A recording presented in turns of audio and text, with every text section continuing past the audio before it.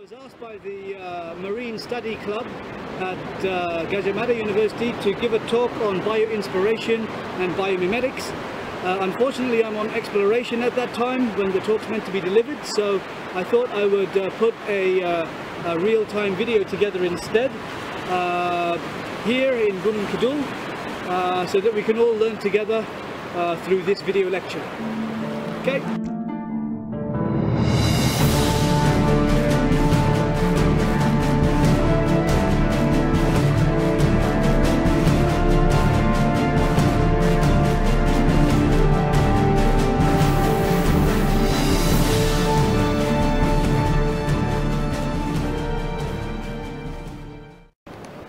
So here's how we're going to do it. We're going to spend some time looking through the day and at night for some organisms, and whatever we happen to find, we'll speak about bioinspiration from the perspective of the particular organism that we find.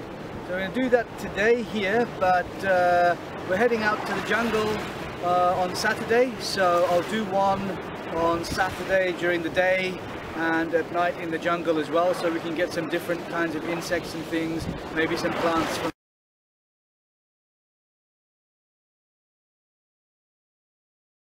Bioinspiration is a generic term that covers many areas such as biomimetics, bioutility, biotechnology, synthetic biology.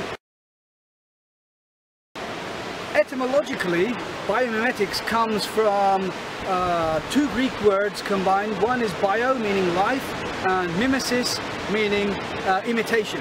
So the responsibility of biomimetics in that sense is to mimic nature in some way. The question, of course, then arises, why should we mimic nature? Biological organisms have actually managed to find solutions to problems that we as human beings have not managed to find in modern technology. So how do we go about biomimetics or bio-inspired research? In my group, we've divided this into four separate stages, one could say. The first stage is exploration and discovery. And this is quite an enjoyable and fun stage. This is what we're doing now at the moment. And we're here in Indonesia, by the way, because Indonesia is super biodiverse. Once you find a specific organism with a very special feature, then you need to try and understand how that feature actually works. And that is what takes you back to the lab. And that is stage 2 in our group of biomimetics. You go back to the lab, you start trying to understand how this thing works. Fundamentally, a lot of research will stop at stage 2. Stage 3 involves actually mimicking the specific feature in that organism for technological benefit.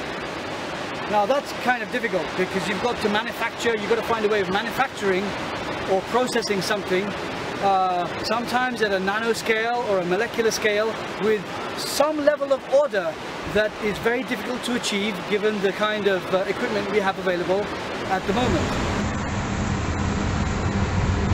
The final stage is the actual application of your mimicked feature to technology in some way.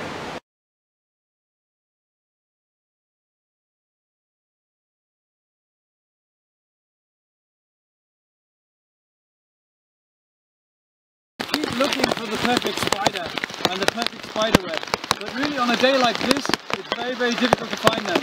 They're always like running under the leaves, taking shelter and so forth. But anyway, this place is beautiful and we're going to keep looking. Alright, have a look around.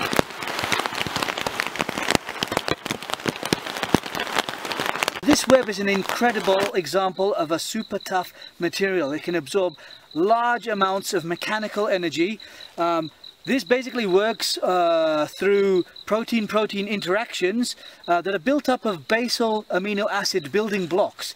Now, we're going to sit down in a minute and write a little bit about this. They actually have around 7 different glands. They're split between males and females. Some have 3 glands, some have 4 glands. But either way, spiders produce different types of silk. The dragline silks are the very toughest ones. Flagelliform silks are very sticky. They sit around the radial threads. If you focus in on this part of the web here, you see it's scaffolded. Now this is a very interesting feature. Some people say it's there to increase the mechanical rigidity of the web itself.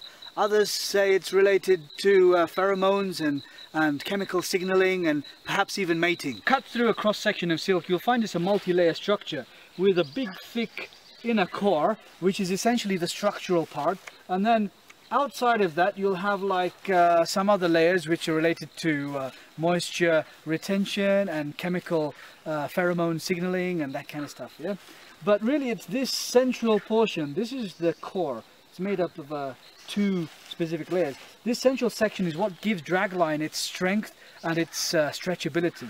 What you have in the center is an elastic portion with lower levels of beta crystallinity, and on the outside here you've got a very stiff section with very high levels of beta sheets which form nanocrystals and stiffen up the structure. And that of course is very important when it comes to bending. If you have a web, if you have an insect making impact like this, boom, with a web, yeah, then you actually find that it bends, and when it bends you'll have an axis of neutrality. This is in a state of bending, yeah, like so. You'll have a neutral axis right through the center, which is the elastic portion here, and these outer portions here, yeah, the tensile and the compressive faces here, will be what actually give some degree of rigidity and stiffness to that silk. So at the micro level we already see that silk is optimized for flexional resistance and some degree of malleability within the structure itself. But at a nano level you'll find things are different. If you were to look through the cross-section, a lengthways axial cross-section of silk, what you'll find is you have an amorphous region, very soft and malleable and elastic region that fills the entire structure. But then within that you will have crystalline, highly crystalline regions of beta sheet nanocrystals, and these essentially reinforce the silk. Is essentially a composite made up of both hard and soft segments. If you were to take one of these segments over here, for example, and we were to look at it a bit more closely, we will find that we have these beta sheets that are arranged in both parallel and anti-parallel forms. Now what does that mean? Well, if you have parallel beta sheets, you'll have a greater degree of flexibility. You'll have beta strands that are aligned like this, but the hydrogen bonds in between them are happening at angles, yeah? You have angular hydrogen bonding. If you have anti-parallel beta sheets, I'll just do two in this case, the hydrogen bonding is actually normal to the length of the molecular backbone, like that. And what these do is they're a little bit more stiff than the parallel form. However, the parallel beta sheets, if they're all parallel, they have a slightly more flexibility. It's quite unknown as to what the percentage of parallel relative to anti-parallel beta sheets are in silk. However, there seems to be a growing trend towards the idea that parallel beta sheets are actually dominating in spider silk. In Bombyx mori silks, which are not as tough as spider silks, we're talking a difference of 150 megajoules per cubic meter in spider silks and around 70 to 80 megajoules per cubic meter in Bombyx mori silks. In those, the ratio of parallel to anti-parallel seems to be 1 to 2 or 1 to 3, according to some different sources. Yeah?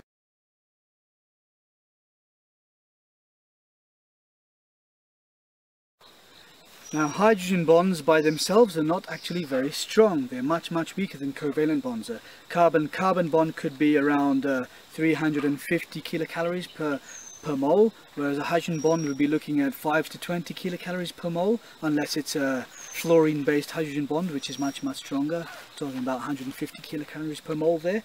But when you have these hydrogen bonds connecting together, yeah, parallel strands, yeah, beta strands, that are then woven in a large tight matrix, you actually have a highly energy absorbing system, which will also self-heal, because if these start shearing, if these bonds start breaking, because this will move this way and this will move this way, which will happen under mechanical deformation, then of course what will happen is that the bond will reform, if it's slow enough, further up the line. So you have a state of self-healing in spider silk as well, which is again another reason for why it has very large mechanical absorptive capabilities. Another issue is that these beta sheets are flexible. They're not completely rigid. If you have a very, very rigid system, you'll have a large energy differential at the interface, which means that, you know, you will initiate fracture more easily. But in spider silk, the beta sheets, the nanocrystals, they have some degree of flexibility, which therefore allows them to retain their structure even under deformation without breaking the hydrogen bonds too early. Okay, now what is amazing about this silk, these silks, yeah, whether they're Bombyx Murray silks, because they're also amazing, or spider silks, is the fact that these are made up of biopolymers. They are protein-based materials. They are pretty much, the dragline itself, the structural component of dragline is all pretty much protein. If we are able to manufacture polymers artificially or other materials artificially with internal structural components that mimic that of silk, then maybe we can also raise the toughness and mechanical energy absorptive capabilities of modern man-made materials. Another thing I'm going to speak about now with respect to silks involves their capture success, because there is recent research that shows that if the electrostatic force, the electrical conductive forces from incoming insects, if this is your silk strand here, if you have an incoming insect, it will actually attract the silk towards it. So this silk will actually bulge out and connect and literally grab the insect. So it's almost like it's a living thing. Now, some research we did ourselves on this phenomenon at the molecular level, which is different from the first paper that was out on this. At the molecular level, what we've discovered is that the silk will actually self-toughen before it bulges out and captures the prey.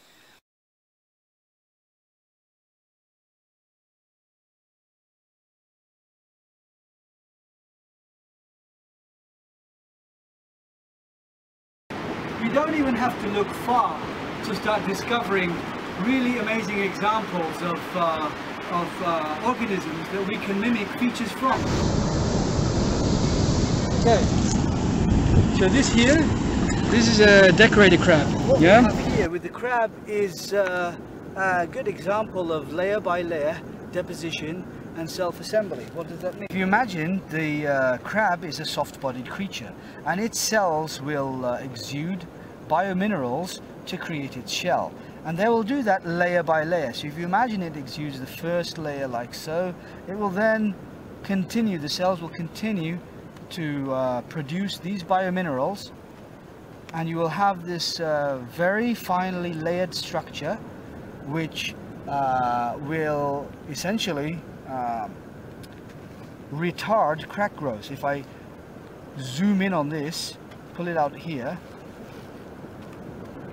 what you'll have is a layered like structure, and if a fracture comes like this in this direction, rather than being a through fracture coming right the way through, it will come to the first layer, and then the energy will dissipate across that layer, and at some point it'll find a weak spot and it will continue its journey down, but then it might send the energy in a different direction.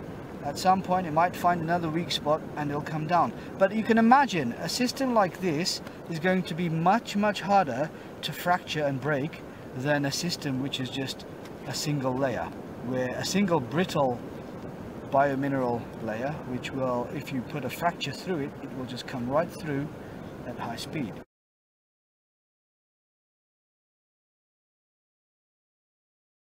Got to be a little bit careful when handling these. Have a look at that. Oh. Yeah, he's really quite angry, this guy. See that? Wow. He's soon coming out, but we're not going to let him. I'll let him be free. Ready? When it comes to sea snails, you do find a particular type known as the pteropod. Pteropods, their shells are very interesting, a very interesting case of biomineralization. If you imagine, ordinarily you might have a layer by layer, like with the crab, means of deposition of your biominerals and so forth. This, yeah, you might have a platelet form like exists, like you find in the abalone shell, yeah. But with the pteropod, they take things one step further, and the abalone does this too in its own way. The pteropod will actually have T-shaped interlocks. Now what does that mean? Well, that means, of course, that if you are trying to shear across here and cause a slippage in this plate, you actually have to break this lump of biomineral first before you can do that.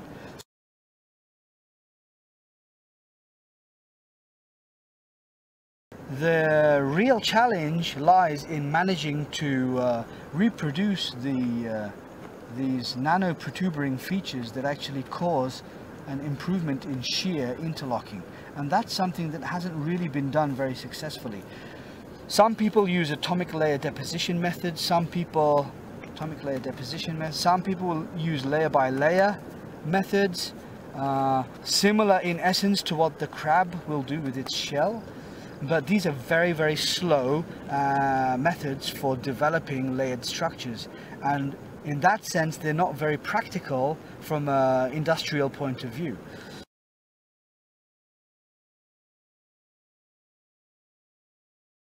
So while it's been raining here today, we haven't seen so many insects actually. We have had some close encounters with some aggressive monkeys nevertheless, but what we have seen are a lot of butterflies flying around.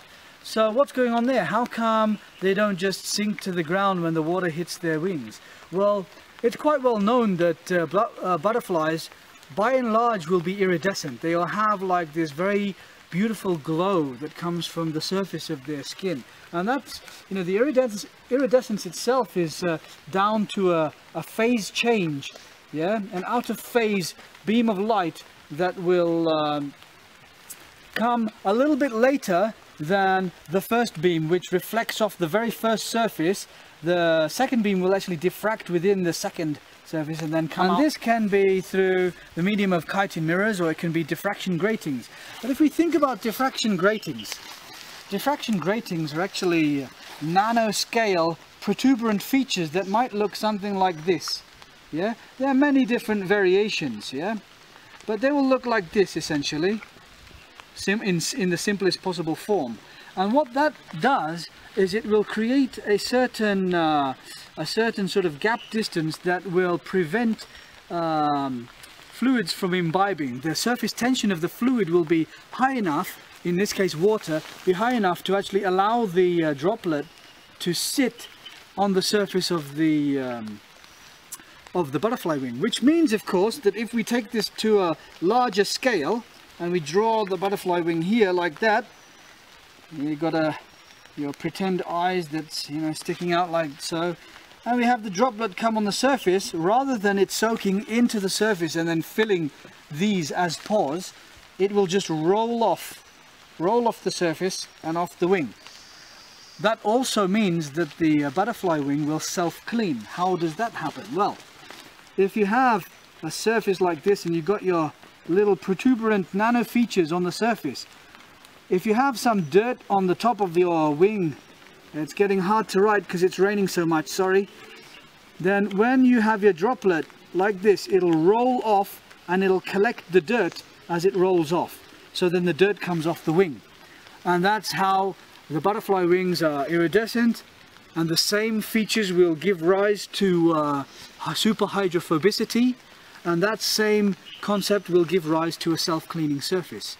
How does this bear any effect in terms of bioinspiration and biomimetics? Well, self-cleaning windows could be useful. Self-cleaning cars would be really awesome. I would love that. What about controlled imbibition and controlled surface wetting characteristics? For example, with printing inks and that kind of stuff. So there are many potential applications for self-cleaning, superhydrophobicity, And you know, the diffraction gratings, I guess one could say that one primary use is in terms of the way light is diffracted and then deflected, but that also controls heat. So the heat levels can be controlled through these same kinds of diffraction gratings and chitin mirrors. So if we can mimic those, we can have really interesting and functional surface properties for modern man-made materials.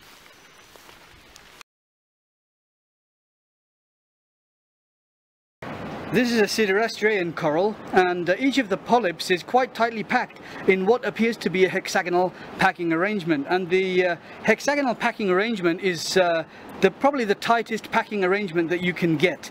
Now, another important and interesting feature here is that you'll find they have their setae that will come across and further reinforce the each polyp wall. Nature is art, right? So how can we use something like this? How can we enjoy the benefits from mimicking something like a Siderostraean coral? Well, given its lightweight to high strength ratio, perhaps functional yet well designed and aesthetically pleasing architectures is one possibility.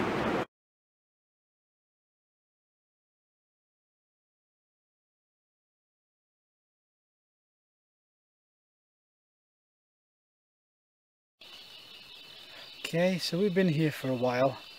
We've come to 4 different spots in this jungle, and we haven't got anything yet, mostly because it's been raining on us quite continuously. However, luckily for us, we have had many fireflies to look at, and they're really beautiful, and they really do look like fairies just prancing around in the jungle. It's wonderful. We are also, though, unfortunately have a bunch of monkeys who are following us. Alright guys, this is the end of the video. I hope you enjoyed it. I hope you learned something about bioinspiration and biomimetics. I apologize again that I can't be there in person. I hope your event goes really well. The important thing to remember with all of this is that you're having fun and that you don't take yourself too seriously. Because when you take yourself too seriously, you suck the fun out of everything. And the best research is always happening when you're having the most fun.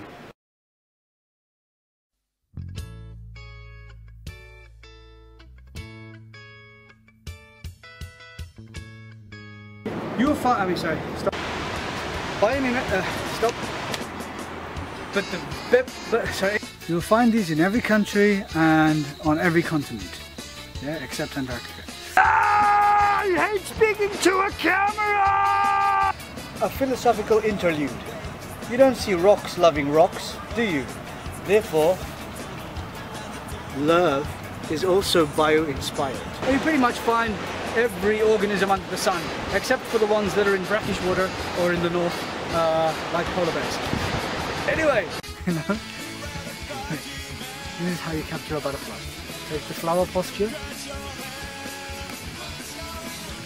and then you bait them in with these.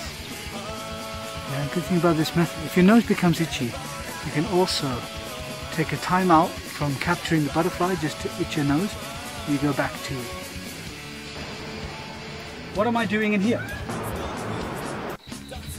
Just if you finish it, yep. Stop. I will stop it and focus in the spider. Yep. Just come down now. Ready? See your leg. So there it is. Come down there. Okay. Ready? Yep. 1, 2, 3. Wait. What's going to say? But the very best thing about the Siderostraean corals is not in biomimetics or in bioinspiration, but rather in bioutility, because I've discovered that they can be used as a good foot scraper as well. There you go. Nice one. Feeling smooth and baby-like already. Yeah. Alright. Yeah. Awesome. Yeah, baby. Yeehaw.